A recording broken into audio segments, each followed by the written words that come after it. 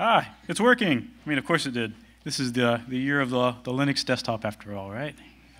Okay, no chuckles. Yeah, this is serious business. So number one, this may come as a surprise to you, but surprise, Reddit uses Kubernetes. So number one, yeah, that's happening. We haven't shared a whole lot yet because we haven't felt like we've had a whole lot interesting to share as of yet. And that's changing now, so here we are. And we hope that 2018 will be full of a lot more sharing as far as what we've got going on. So we'll kind of give you a peek at where we are right now. We still have a long way to go, but we're feeling pretty good with the bones of the thing. Yeah, so we've got a lot of ground to cover, so I'll go ahead and get started. And to begin with, we'll start with some historical context. And this is a team photo back in the Reddit HQ of us back in the good old days of 2016, 2 years ago. And at the time, we were a much smaller organization than we are now. We're still a small organization, but we had under 24 engineers, and we were still top 15 in the world as far as like activity. When you're talking about websites that are busy, so we punched far above our weight as far as the size of our team and what we were dealing with. And on the system side, as you can see here, we had our single monolith and nothing else. And this worked well for us for over a decade. And a lot changed with the monolith, but this is pretty much how it was. Now, fast forward to a little bit more recently, and we have quadrupled the engineering organization in size. And this is a lot has to do with the ambitions of the organization growing, and the teams needed to as well. So we started building out new teams, and before you know it, the teams brought their various services, and now we're talking about a service-oriented architecture, and our monolith is just still kind of hanging out in the middle, but we don't have a lot of the tooling and the supporting process to manage this newly distributed thing that we're building. So we had some growing pains, and just to give you an idea where we are today, we're over 100 engineers now. And this all happened within the span of around 2 years, a little less than 2 years. And there are far more gaudy stories of rapid growth, but this was rapid enough to cause some pains, and we'll kind of talk about those next. And you can kind of see we shifted from developing in a monolith to all of a sudden having a SOA with I think around 24 services. So when you start looking at how you develop locally and how you stage and how you deploy to production, our tooling just wasn't built for this in mind. So we were put in a rough situation where we had to figure this out in a hurry. And finally, inter-service testing, which some of you probably all made this transition yourself or in the process of making this transition. Well, this turned out to be very difficult as well. And then finally, preparing services for staging and production. There was a lot of ramp up, and it involved a lot of Puppet and eventually Terraform and Debian packages and other dragons and sharp things, and we had to ask some of our other teams who weren't necessarily infrastructure engineer or infrastructure oriented to do some of these things, and that felt pretty bad. And a lot of it fell on the infrastructure team or division to do this for them, so we caused a lot of blocking. And finally, we really wanted to enable teams to do a lot of this on their own without blocking on us. So you'll hear me talk about a notion of service ownership. So we embarked upon a tale of a research expedition, and we considered everything out there. You can see, of course, you have Kubernetes, and some of these tools we already had in our kit, and we were looking for different ways. Maybe we can combine something we already have, or maybe we can find something new, whether it be QBasic or Git or Mesos or COBOL, or not really those last two. But needless to say, it was comprehensive, and we did a lot of discussion and trying to figure out what we wanted to do. And finally, we arrived at our eventual conclusion, which was Kubernetes. And that's kind of where we are today. So that is the history of the very brief history of Reddit, of Kubernetes at Reddit. So finally, where are we today? We are working on a local development story, and we're pulling a lot of inspiration from things like Draft and things we've seen elsewhere. We have a mature branch-based staging system. I'll go into more detail about that soon. And in production, we are working with early adopters on the first major things that will see user-facing traffic. And again, we'll talk about those more later. And finally, Helm drives all three of these processes, and we try to reuse as much as we can through the entire development cycle. So that's going to be key going forward. So let's talk about a key piece of common infrastructure here. We have this thing.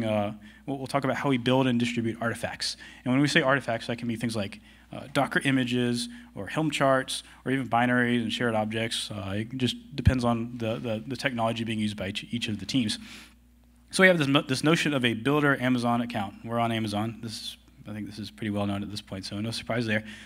We have a separate builder account that is the central place, the default place for all tests, builds, and integration tests to run. And finally, when we actually build artifacts like these Docker images or Helm charts or binaries or jars or whatever, they all kind of live here for distribution to our other Amazon accounts.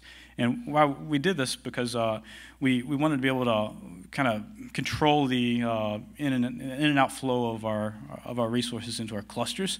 And we're able to tightly restrict access to this repository as far as who can write to it and who can administer it. On the flip side, just about everybody can read from it as part of just having Amazon credentials at Reddit. And there's nothing super sensitive in here. There aren't credentials. You're just talking Docker images and Helm charts for the sake of this conversation now. So just by virtue of being a Reddit engineer, you get your laptop day one, you open it up, you've got Amazon credentials, you can reach all of this. And this is really important for local development, which we're going to talk about next. Well, after this. Well, so as far as how this interplays with other accounts, you can kind of see our builder account is over here, and we've got ECR, which is Docker image host. It's very no frills, but it's fast and it's reliable. We have Helm charts in S3, and finally, some of the other things like the jars are also in S3. And for illustration, we've got a few other accounts here, and they have Kubernetes clusters running that have permissions to reach across account boundaries and pull those images over. So this is a little bit painful to set up, but once you get it going, it's pretty good. And finally, we did talk about the Reddit engineers all having read access to all of these charts and images, so that's there as well. And they don't authenticate directly against the builder account. We have there's a separate account that everybody authenticates to, and you just I think I mentioned we're reaching across account boundaries for this. So now let's talk about what this looks like on the local development side. This is admittedly not quite fully baked just yet, and we're doing a lot of work to figure out what this will look like as we go. But here are some of the highlights. It's named Kev, and this is a very thinly veiled trolling attempt at our infrastructure director, Kevin O'Connor. And he's thrilled about the name. Not super thrilled about the name.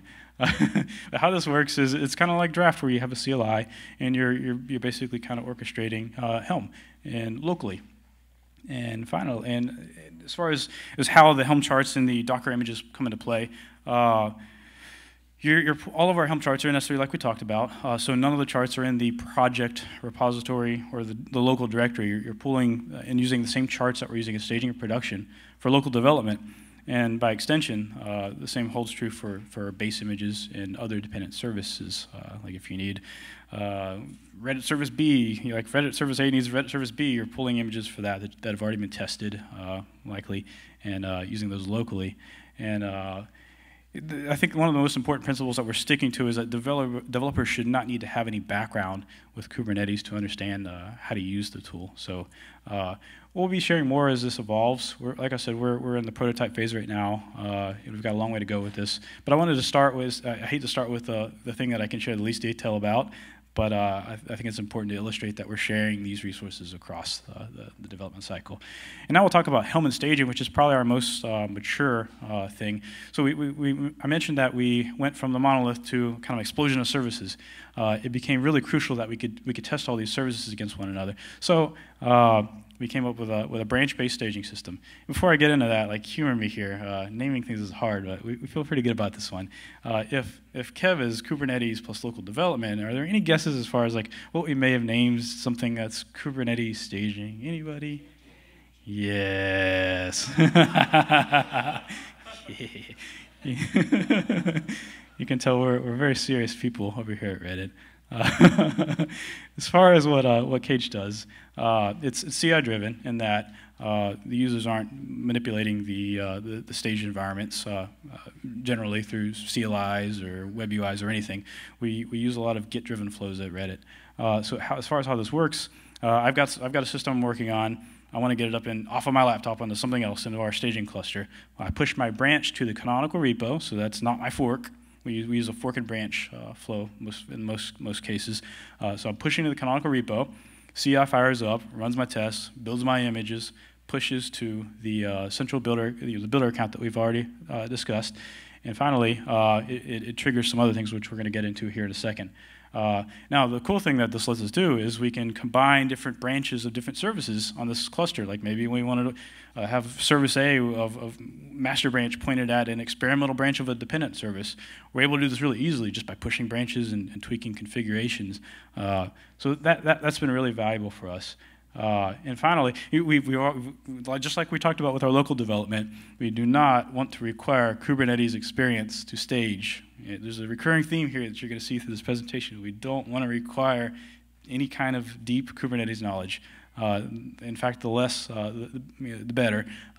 When you're talking about some of our front-end teams, they want to work on their application, and we're content to keep them focused on that. And the full power of Kubernetes is available to them if they really get curious and they want to do some fancy things. But in general, we'll offer an easy default path.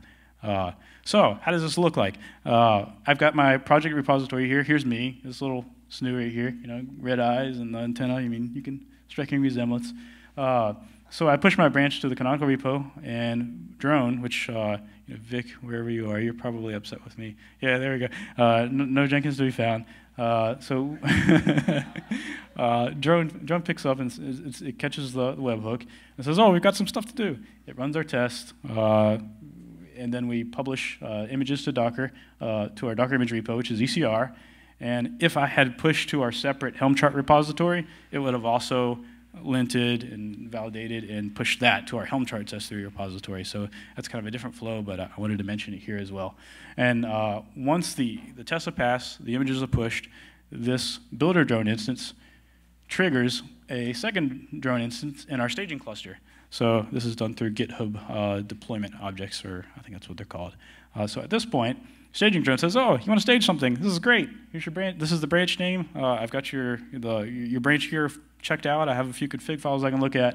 I'm going to use the drone Helm plugin plus Helm, which is just OS execing out to the Helm client, and it's going to deploy everything, reaching tiller, and we have a namespace per project, and we do some things based on we tag and annotate based on branch name."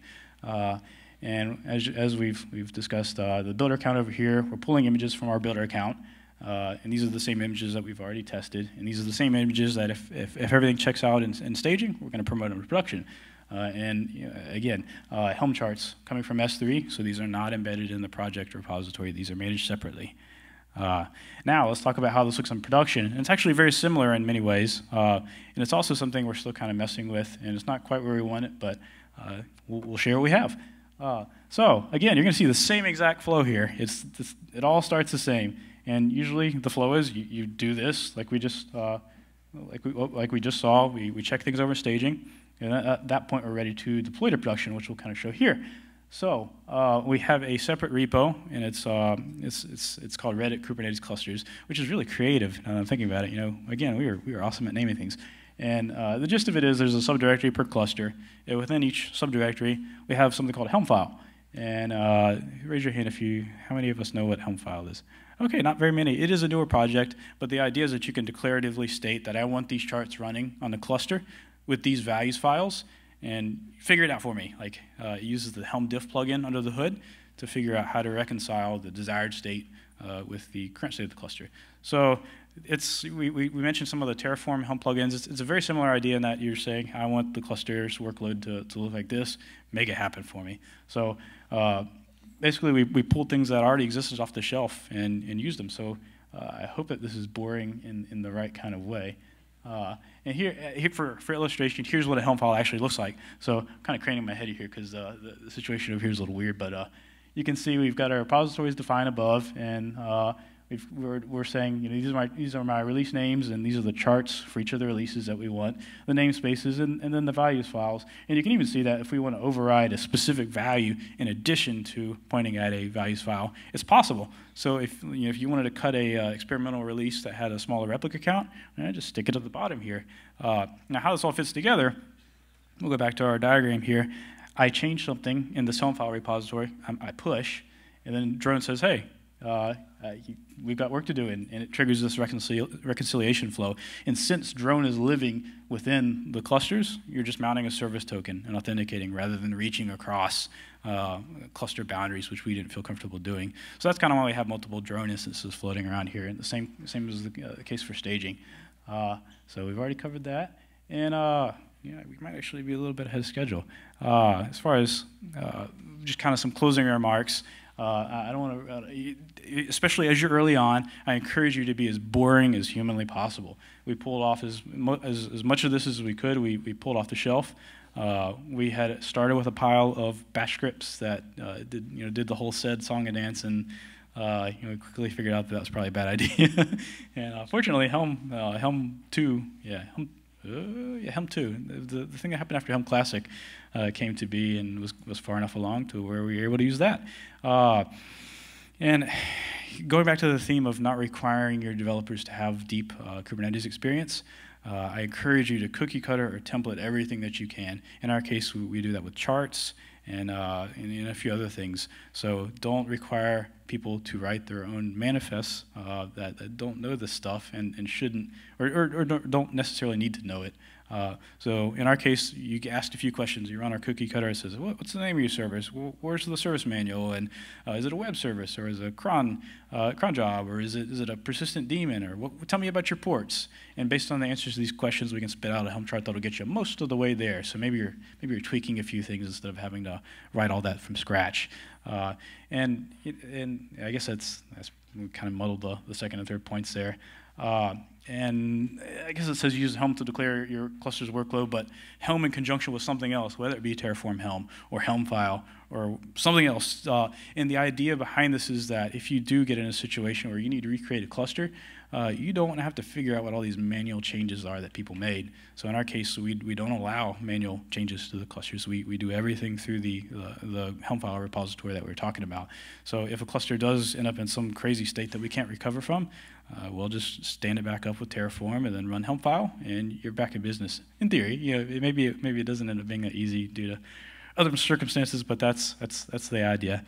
And lastly, and perhaps most importantly of all, since we aren't allowing direct access to our clusters, we rely on the review process to catch things before they end up in the Helm file repository, the Helm charts repository.